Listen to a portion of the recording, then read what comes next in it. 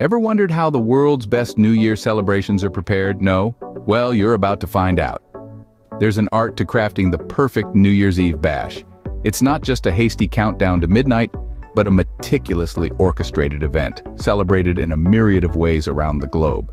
Picture this: in the far reaches of the East, preparations for the Lunar New Year, also known as the Spring Festival, are underway. This year, it's the Year of the Rabbit, and the level of detail involved in the celebrations is simply astonishing. Festivities last a whopping 15 days, with an array of tasks to complete. From making festive cakes and puddings, hanging red banners to rid homes of bad luck, to avoiding haircuts on the first day of the new year, it's a vibrant mix of tradition and superstition, all tied together with a common thread of family, friendship, and good fortune. Then there's the grand family reunion dinner on Lunar New Year's Eve, laden with dishes that carry the promise of luck. The first few days of the new year are spent visiting loved ones, exchanging gifts, and handing out red envelopes to children and unmarried juniors. The festival concludes with lantern displays and fairs on the 15th day, also known as Chinese Valentine's Day. So, as you can see, there's a lot more to New Year's Eve than just popping champagne at midnight. Now, as much as we love a well-planned party, things don't always go as expected, especially on New Year's Eve. Let's take a trip down memory lane and delve into some hilarious anecdotes and mishaps that have occurred during New Year's Eve celebrations. Picture this: you're in the heart of New York City, amidst the bustling crowd waiting for the famous fireworks show. The countdown begins, and at the stroke of midnight, nothing. Nada. Zilch. The fireworks refuse to ignite, leaving a sea of disappointed faces. Talk about a damp squib, eh? Or how about this one? A gentleman, let's call him John, decided to host a sophisticated soiree to ring in the new year. He'd planned everything meticulously: the food, the music, the decor. But John forgot one crucial element: setting his clock right. You see, John was blissfully unaware that his clock was running 2 hours slow. So while the rest of the world had already welcomed the new year, John and his guests were still waiting for the clock to strike 12. Imagine their surprise when they realized they'd missed the entire countdown. And let's not forget about cultural misunderstandings that can lead to some humorous situations, like our friend from the States who, during a trip to China, was handed a red envelope.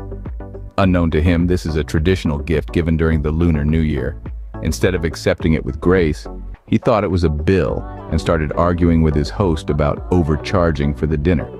Quite the faux pas, wouldn't you say? Then there's the classic tale of the partygoer who can't quite make it to midnight. You know the one. They start the night with gusto, dancing and singing, only to be found fast asleep on the couch, party hat askew, long before the clock strikes 12. A gentle reminder, perhaps, that it's not how you start the night, but how you finish it that counts. Remember, no matter how much you prepare, always expect the unexpected on New Year's Eve. But let's not forget, safety is paramount when it comes to large-scale celebrations. In major cities like New York and Chicago, where the New Year's Eve parties are as bright as a supernova, security is beefed up to the nines. They're preparing for the return of full-capacity crowds, and while there are no specific threats, they're not taking any chances. They're deploying everything from K9 teams to explosives and drone detections and even multi-layered screening. It's like a James Bond movie, minus the shaken, not stirred martinis. And speaking of prohibited items, it's quite an interesting list: umbrellas, chairs, blankets, backpacks, and alcohol. So remember, leave your umbrellas and chairs at home, folks. It seems the only thing you're allowed to bring is your festive spirit and a sense of humor. So as you raise your glass to welcome the new year, spare a thought for the hardworking individuals keeping us safe. And finally, amidst all the revelry, New Year's Eve is a time for reflection and resilience. It's a pause, a moment to look back at the year gone by, to honor the trials we've weathered, the lessons we've learned, and the strength we've discovered within ourselves. Cities like Buffalo are a shining example of this spirit. They're not shying away from acknowledging the difficulties of the past year. Instead, they're choosing to move forward as a resilient community. This resilience, this determination to persevere, is a testament to the indomitable human spirit. It's a reminder that no matter how challenging the times, we have the capacity to rise, to rebuild, and to renew. It's about honoring the past, embracing the present, and looking forward to the future with hope and optimism. So, as we bid farewell to the old year and usher in the new, remember to celebrate, reflect, and most importantly, be resilient. Happy New Year, everyone.